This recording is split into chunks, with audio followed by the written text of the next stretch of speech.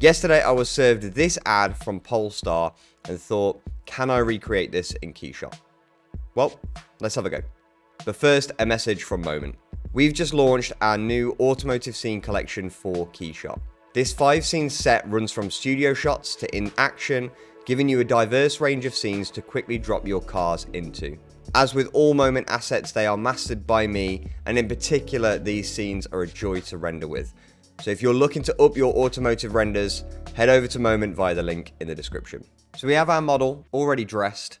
Can't remember where I got the Polestar from, but the materials are super basic. Basic paints, metals, plastics. Anyone should be able to apply the materials like I have. I really haven't used anything special. Now I'm going to approach this by lining up the camera first. I'm going to get the perspective set. I'm going to get my framing set. And then once I've got that, I can start bringing in geometry so that I can do the road, sort of the pavement at the side of the road, and the concrete wall from there. So let's bring it in as a backplate image. So I've already got it loaded up in my environment tab. Already applied it as a backplate image.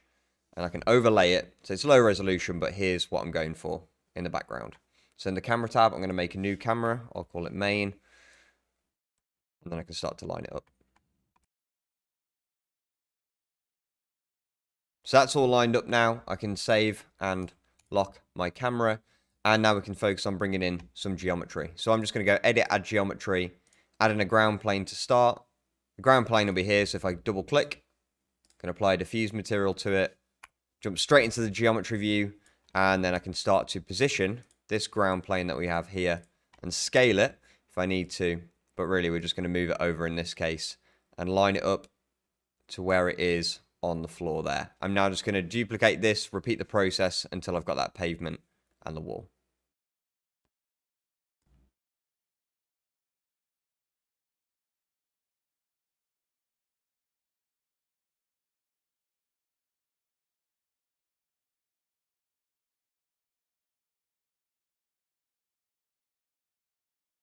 All right, so we have our 3 bits of geometry in place. Now I just need to group them so that I can scale them and move them all together.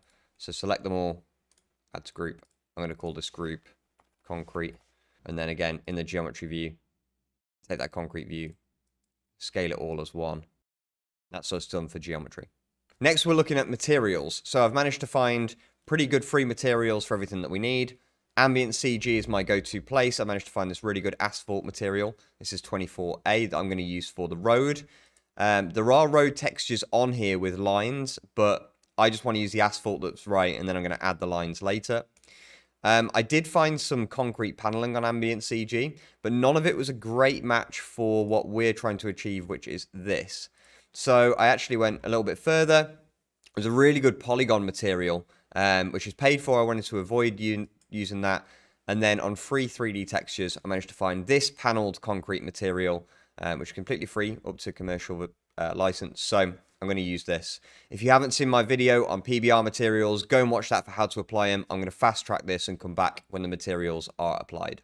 Now I am going to customize these materials a little bit later to get the colors right. But before we do that, we're going to get the rest of the scene set up. So first up is lighting. Now going back to our reference image that we're going off today, you can see that we've got buildings in the reflection and we've got a nice kind of dusk sky. So I'm going to look for a HDRI that can achieve that. Now, fortunately, in the KeyShot library, I managed to find this Avasys Industrial HDRI, which looks absolutely perfect. So I'm just going to click that onto the KeyShot scene.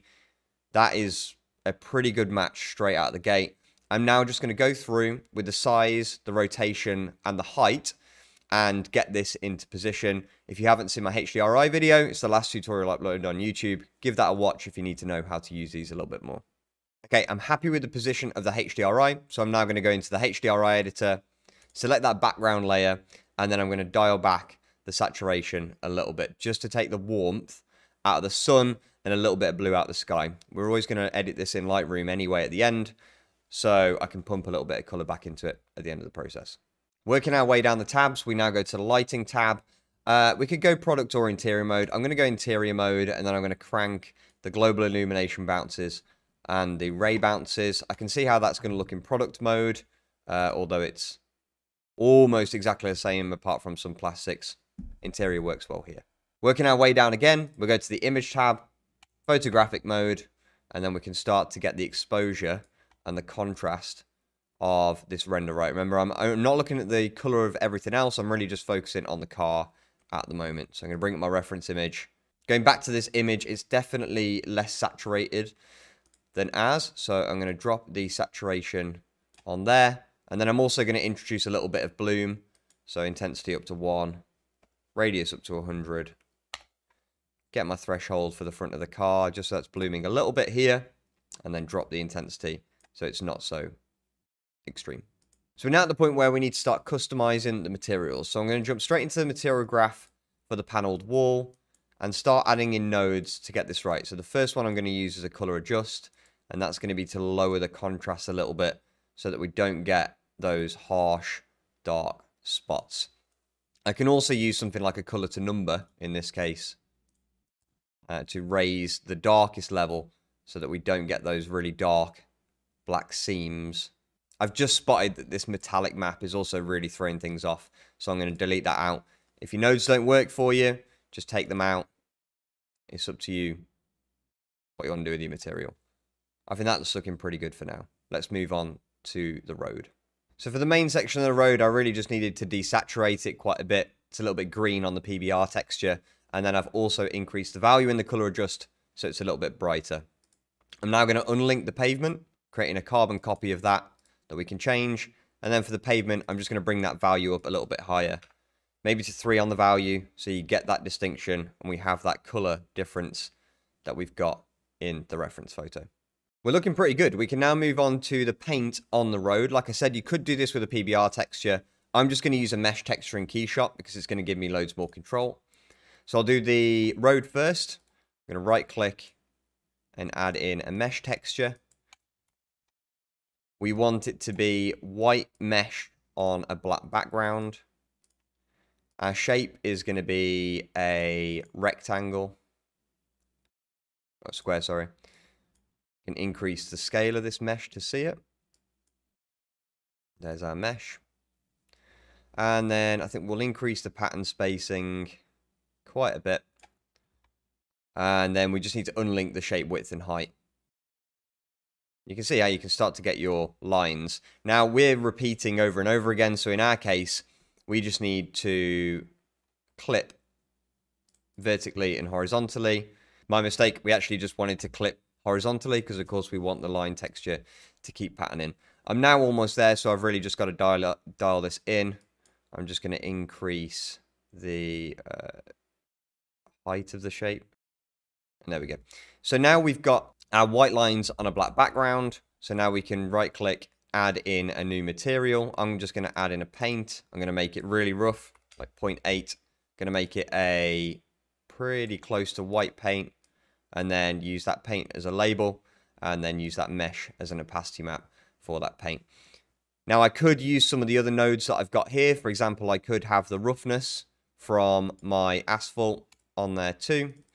And then in our case, I'm going to lower the refractive index so that it should be a little bit more crisp white. It's looking pretty good. So I'm now going to repeat the process again for the lines on the pavement.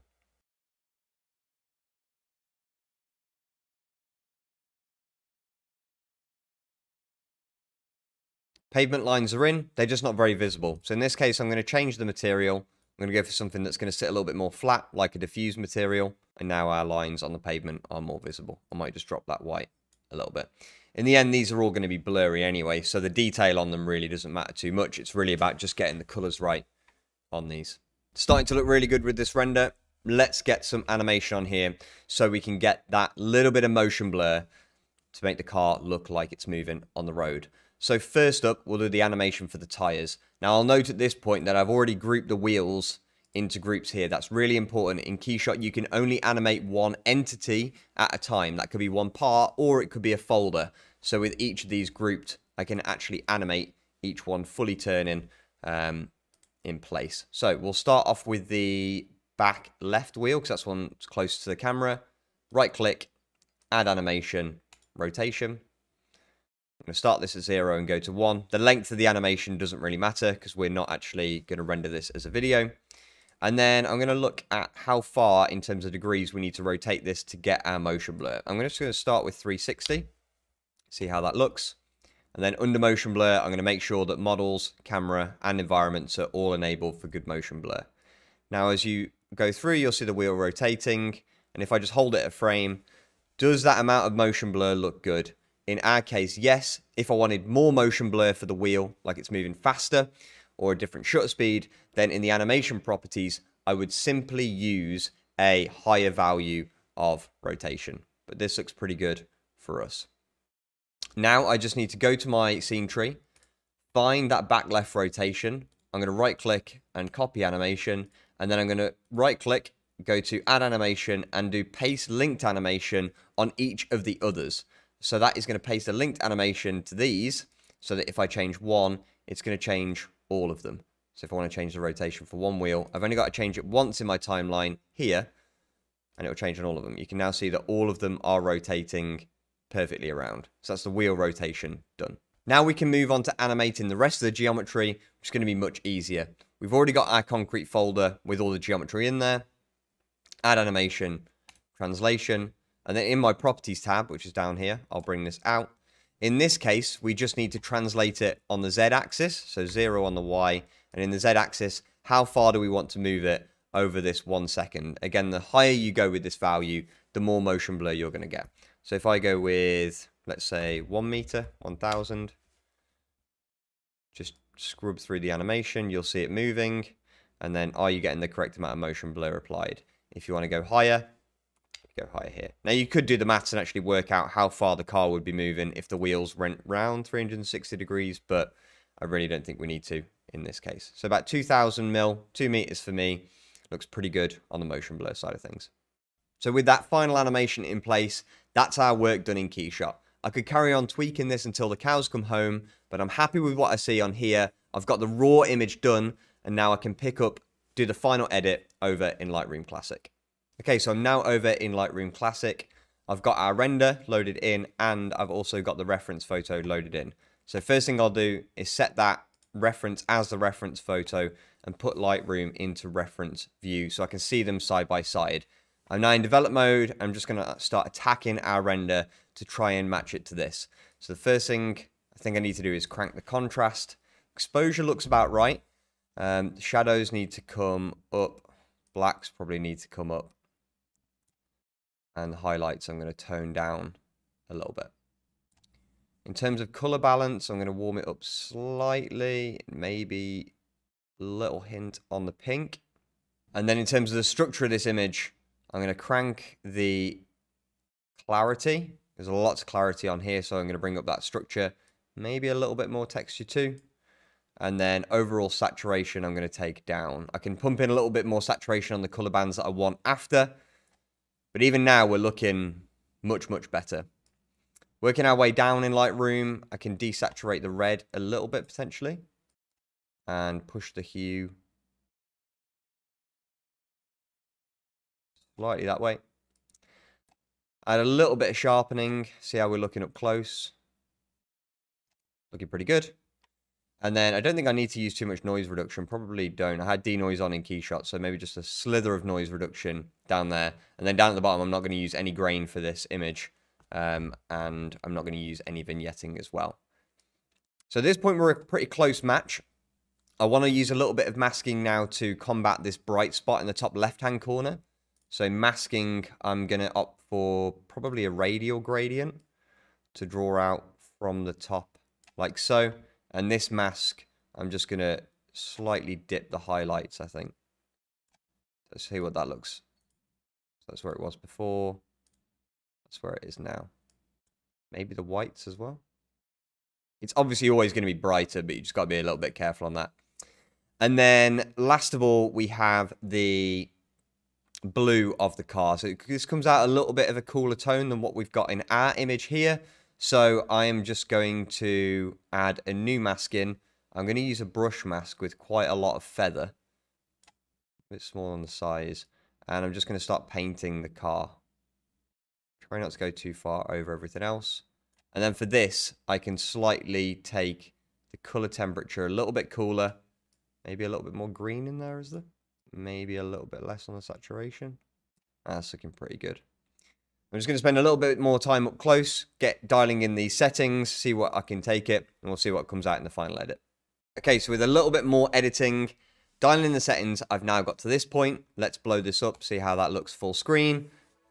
I'm pretty happy with the outcome of that image. So I'm going to leave it there. I think we've got a pretty close match. And considering when I did the test of this run, it only took me about 25-30 minutes to get to this point. I'm fairly happy with the outcome. So hopefully you've learned something from this tutorial. Hopefully you can translate some of this into your own work.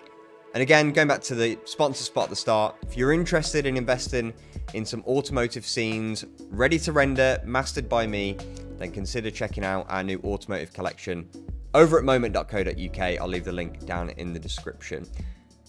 Thank you for joining, and I'll see you in the next one.